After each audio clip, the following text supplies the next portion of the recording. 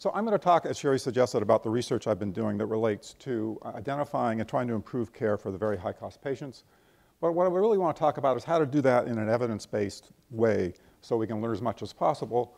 And I'm going to describe what we did in New York on a recent project. And we came very close, but ultimately totally failed. And I'll tell you a little bit of that story. And this focus on high-cost patients comes from a chart that looks like this, which is we know that roughly 20% of patients are driving 80% of the costs. And the project I'm going to talk about is something called the Chronic Illness Demonstration Project, which took a bunch of very sick Medicaid patients who were disabled. And even those very sick patients, it's a 20-77 rule, which is 20% of the patients are driving 77% of the costs. So that suggests you got to do predictive modeling to try to find out who those patients are. Because there's no new money, and if we're going to save money, we got to identify the patients who are the high-cost patients, and the intervention will have to pay for itself out of savings from those patients. That means that, again, the cost will have to be offset by savings. That means case finding is going to be very important. We have to find the patients who are going to be high cost next year, not high cost last year, because people who were high cost last year aren't necessarily going to be a high cost next year. There's regression to the mean, and resources on these patients who aren't going to be high cost next year is going to be wasted money. You're not going to be able to save any money. So that suggested to us that the focus should be on high cost events that you think you can do something about. And in the healthcare system, that means we're talking about hospitalizations. We're going to have to find hospitalizations. It's where the money is. It comes in big chunks. And there's lots of evidence that a lot of hospitalizations can be prevented. But we've got to understand this is going to be really hard. This is the Medicaid context, and these patients have lots of complex problems. There's lots of research suggesting some of these care coordination things can work in middle-class patients, but whether they can work on these really tough, high-cost patients in the Medicaid program remains to be seen. And by the way, this intervention has to take place in something called a healthcare system. I put that in quotes because most of you realize we don't have a system. We have a bunch of providers doing lots of different things, but not talking to each other a lot. So I'm a faculty member, I get to dream. So I'm going to sort of give you the idealized approach to how to do this on an evidence-based basis. So we said, let's see if we can predict who's going to be high cost next year using administrative data. Let's learn as much as we can about the characteristics of those patients from that administrative data to help design the intervention. Let's then try out the algorithm on a set of patients who look like they're high cost and find out from them what else is going on that's not in our administrative data. And then get a bunch of smart people in the room and design the intervention. Don't design the intervention before you know the data. Use the data to help design the intervention. Totally new concept. We tried it. And then the next idea is, well, let's then implement it, and let's implement it in an experimental mode so we can learn what's going on from these patients, and we can then help tweak the intervention, but assess the impact of it and do it in a way where we learn as much as possible. And then disseminate our results and scale it up if it works. And I bravely call this evidence-based management and policymaking. And what you're going to see is we didn't quite get there. So yeah, we almost got it right, but then not so much. So step one, we actually did this. So step one, we took Medicaid claims data from 5 years, and we tried to take the 4 years and predict what the remission was going to be in the 5th year. We used fancy regression techniques and come up with a risk score of 1 to 100 for everybody. And then we apply the results to real-time data and identify the patients who next year we think are going to be high cost. So these are the kind of things we looked at: prior hospitalizations, prior intervals of hospitalization, prior ED visits, emergency department visits, diagnostic information, the things that we thought in our data would help predict who's going to have an admission in the next 12 months. So we look back 12 months, try to then predict in our historic data what's going to happen in that 5th year, and then we apply it in real time. So here's our scorecard in the development run. So if you have a risk score cutoff of 50, we were right about 67% of the time. So it's a pretty good model in identifying who's going to have a hospital admission in the next 12 months. But we can learn more. We want to learn more about what these patients look like so we can design the intervention. So these are real sick people. Lots of chronic disease, lots of multiple chronic disease.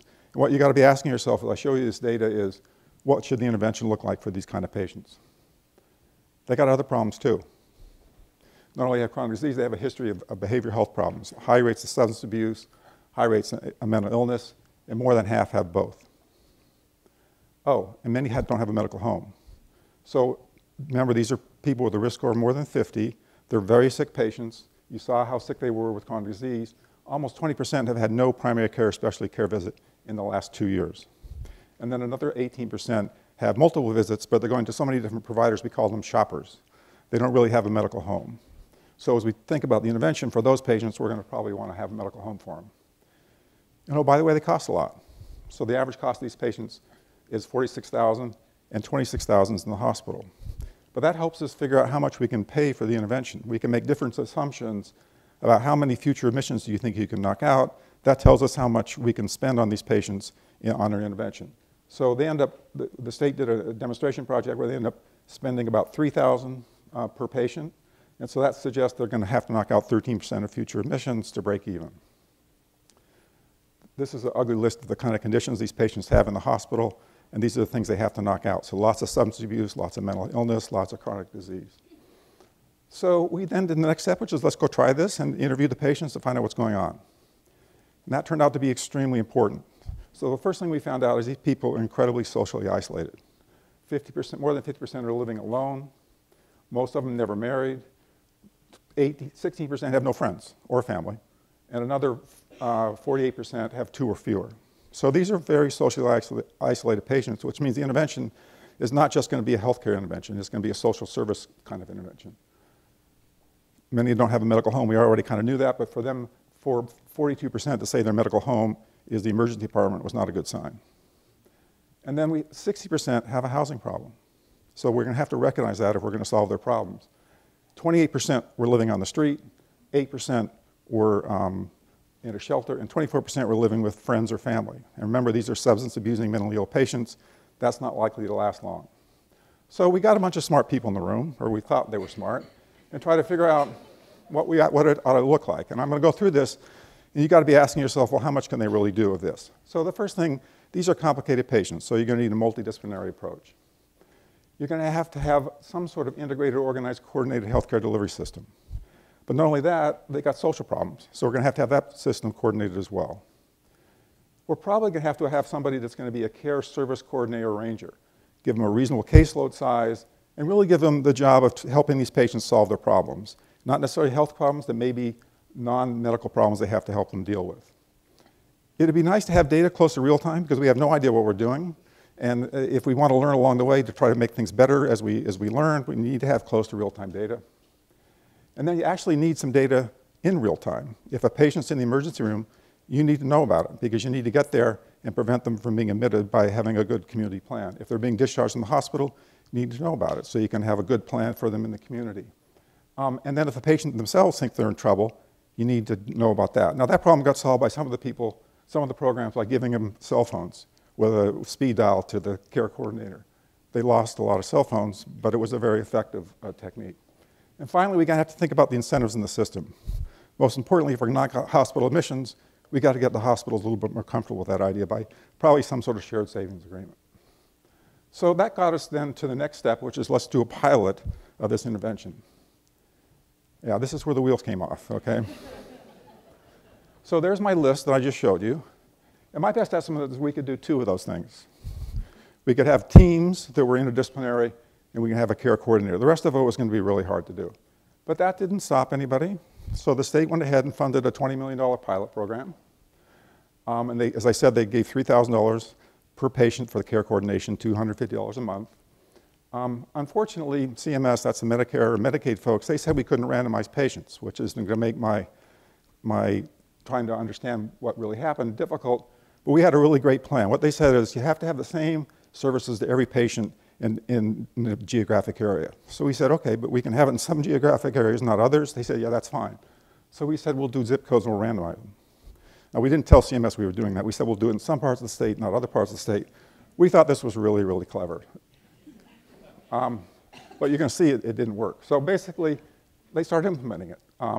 And what they found was they couldn't find most of these patients because the address information they had wasn't very good. So when we gave them a list of high-risk patients, they only found 15 to 25% of them, which means my great plan of randomizing zip codes wasn't going to work because the people they found are going to be fundamentally different than the people they didn't find. And so I can't just compare people in the zip codes that has the intervention with the ones that are in the zip code without it. But in the middle of this, we have the Affordable Care Act, and they said, this is a great plan. Let's do it all over the country.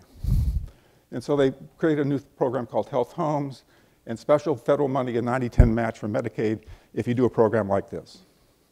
So Undata in New York said, well, that's great. We'll expand our program of pilots from 2,000 people with a goal of going to 700,000 people. So I'd say the wheels came off here. Step 4, we did the scaling up okay. but we forgot about the rest of the stuff.